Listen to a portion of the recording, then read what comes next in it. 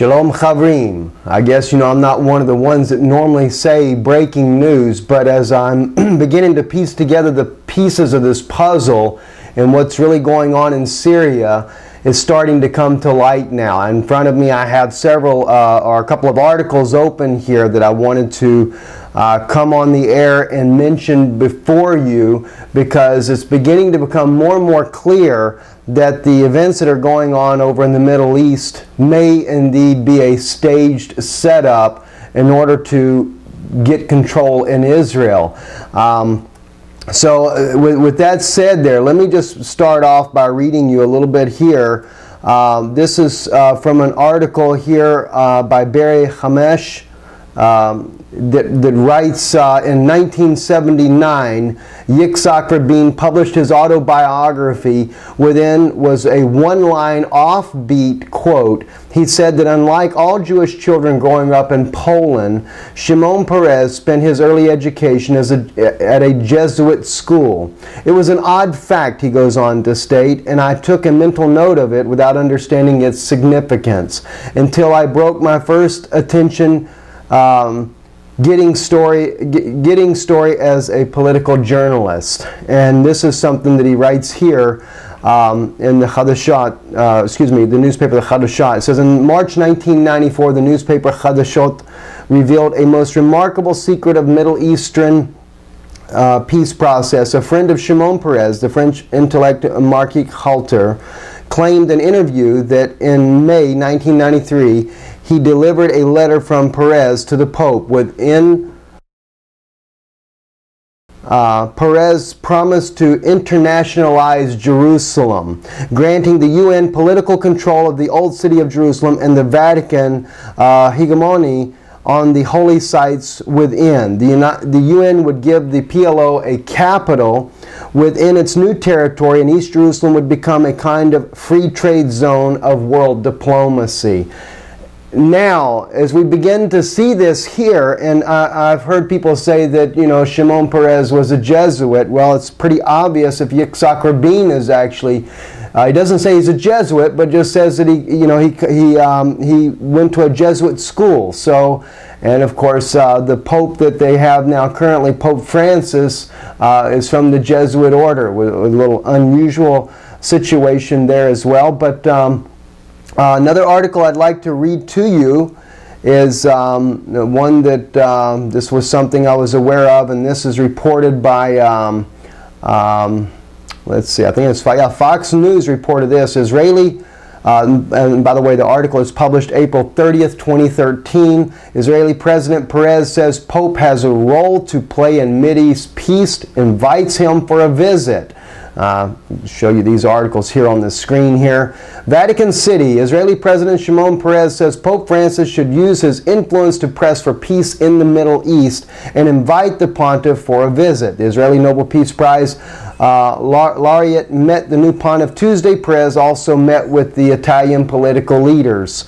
Peres spoke to the Pope about peace negotiations with the Palestinians and the potential threat of a nuclear-armed Iran. Peres said the Pope had an important role in progressing peace. The Vatican and Israel established diplomatic relations in 1993. Pope Benedict XVI, John Paul II, and Paul VI all made pilgrimages to the Holy Land. Now, I bring these things to your attention because I think it's important that you understand the stage that's being set here. And there are some debates as to whether or not Syria, did Assad really use the chemical weapons on his own people? So that there has been some debate that he did not do it, and that it may have just been staged anyway. There's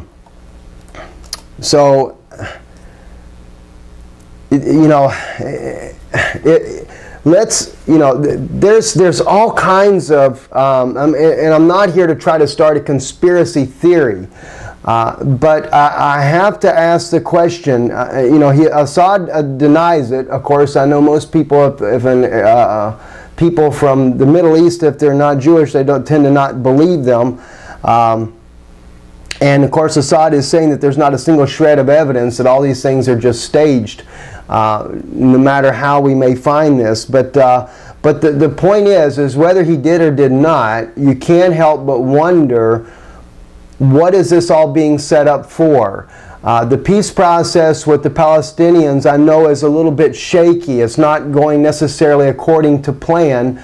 But the thing is that there's a need to orchestrate possibly an event that would cause a counter-strike against Israel. And it looks to me that what the United States is trying to do, right along with the Vatican, of course the Vatican has said, they publicly are saying, we don't believe that they need to be bombed, and it's just a front. It's only a front, because what they need to do is they've got to justify getting troops into Israel to force exactly what Shimon Peres was trying to have done in the first place, and that is to get a unilateral force there, and to have the United Nations there. There's many articles that have been done on this in the past. I've read them. I just quickly pulled these up for you. So as I begin to look at what's taken place in the Middle East, it seems very plausible that the United States will indeed, whether the American people back it or not, they will actually take the time and they will attack Syria. I think in that response, Assad is very much determined to retaliate. And really the only course of action he has is to retaliate against Israel. It may be enough to provoke Iran into a confrontation as well, and maybe this is what they're wanting to do. Because if they can get a strong enough confrontation provoked, it may cause, if Iran gets involved, they may advance troops through Syria into Israel. And then once this happens, then the United States can look like the great big warrior and say, hey, we will help you, Israel, to push them back. We need to put boots on the ground with you, to protect Israel, to defend Israel. That's, you got to understand, President Obama, he's not a fool, but yet the thing is he definitely, he plays the hand that has the money, and the Vatican has the money. If the Vatican pushes his strings, John Kerry no doubt is liaison between the Vatican and America, and they want that part of Israel for themselves, and they come up strong, as Daniel said, with a small people, and that's the Palestinians. So they're using the Palestinians, but the only way to get this to work, because Israel has never allowed UN troops in their country, as far as I'm aware of. But we have UN presence there, yes, but as far as the troops themselves. And they want to make this an international zone, Jerusalem. And it's so sad that President Shimon Peres is willing to sell out our country for this. What did he get out of this anyway? I mean, it's appalling is what it is. And I think that God is not pleased in any of this at all. And no doubt, we're going to see a lot of things happen. So as I look at the biblical prophecies that are taking place, and I look at the things that are happening, I just cannot help but wonder what's going to happen next. Anyway, I'll be researching more on this and try to keep you more up to date. God bless you, and have a great day.